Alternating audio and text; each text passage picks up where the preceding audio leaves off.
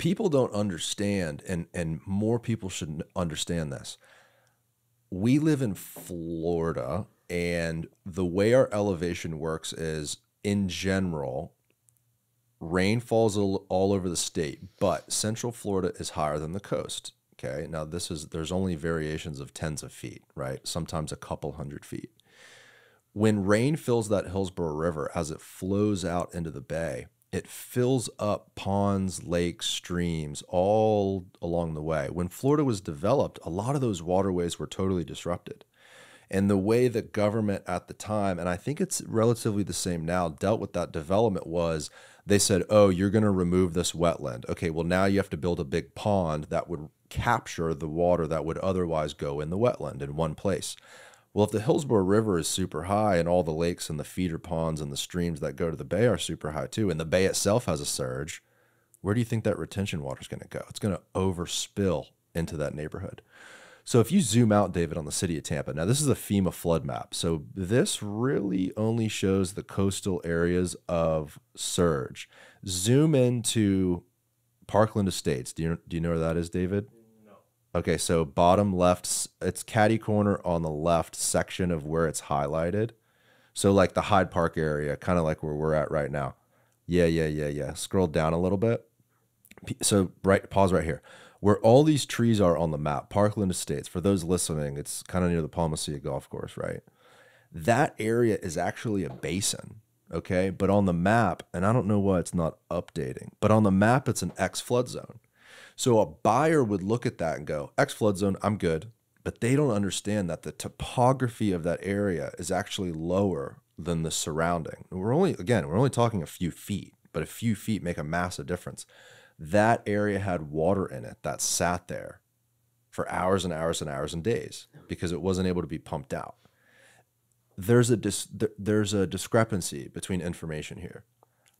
People can no longer look at the FEMA map to determine their flood risk. You have to look at the topography.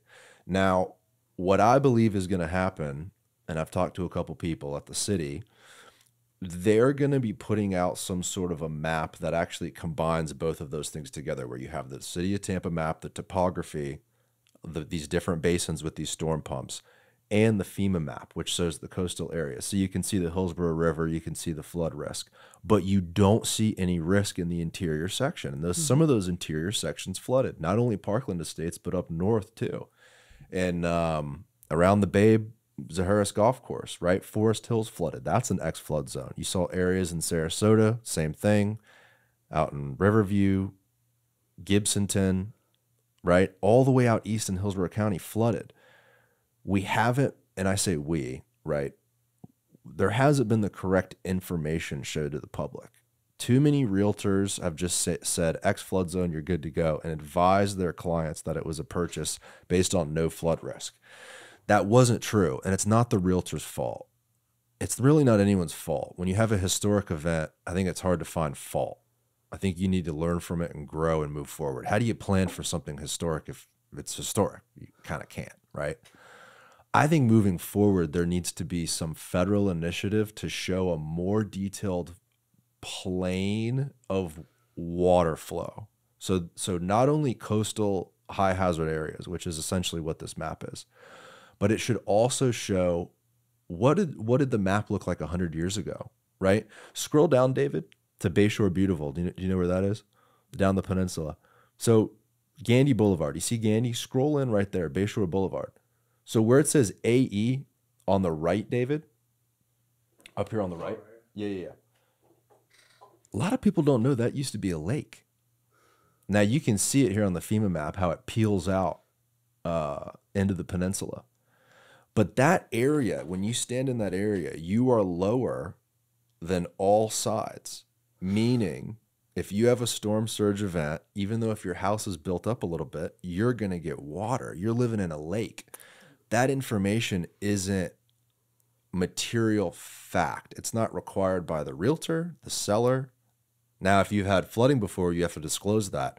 But there's no information out there about the history of wetlands, waterways, streams, where the old rivers were. I think that needs to be expressed. Is that something you guys have seen? Because this is a massive piece of news that I don't think anyone was thinking about before water and non-X flood zones. So a few years ago, they created the Flood Hub, which is based out of USF.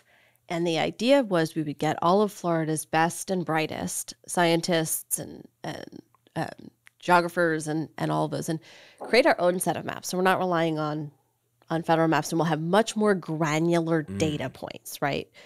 And that was the idea. And my understanding is that work was completed back in the spring, but those maps have yet to be publicly released.